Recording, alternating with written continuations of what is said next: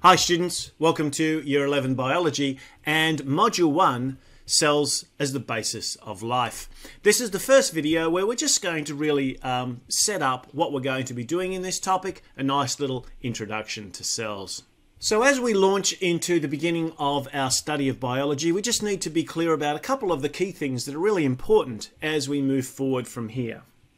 The first thing is that biology is the study of living organisms, and really the basic currency of biology is the cell, and that's why it's the most logical place for us to start.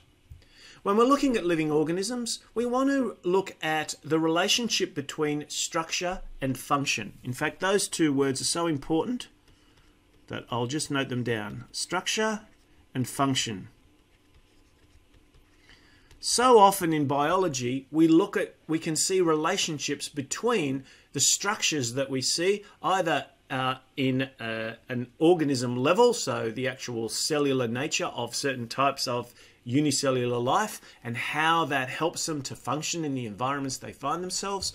Or we might also look at specific types of cells within multicellular organisms or particular organs or organizations of cells, and how that organization helps the cell or the structure, the tissue, the organ, or the organism itself to function in its environment. So structure and function operates on a number of different levels as we look at our study of biology. So when we study biology, we're studying living organisms, how they function, how they interact with one another, and also how they relate to the external environment. In fact, in our fourth module, we'll be looking at ecosystem dynamics and looking very specifically at the relationships between living organisms and the ecosystems in which they live. But in this topic, we're going to focus specifically on cells, because cells are biological currency. They are so critically important to our understanding of biology that we must start with them first.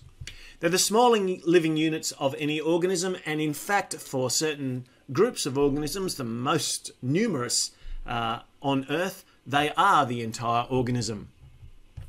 They also come in a wide variety of shapes according to the different functions that they have, either as single cellular organisms or as part of multicellular organisms, tissues, organs, and so on.